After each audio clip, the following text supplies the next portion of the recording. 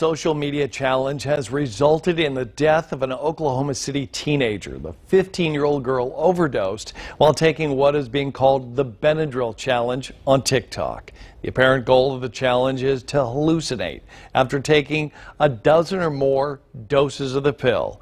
The same challenge was blamed for the hospitalizations of at least 3 teens in Texas back in May. Doctors say large doses of Benadryl can cause seizures and heart arrhythmia.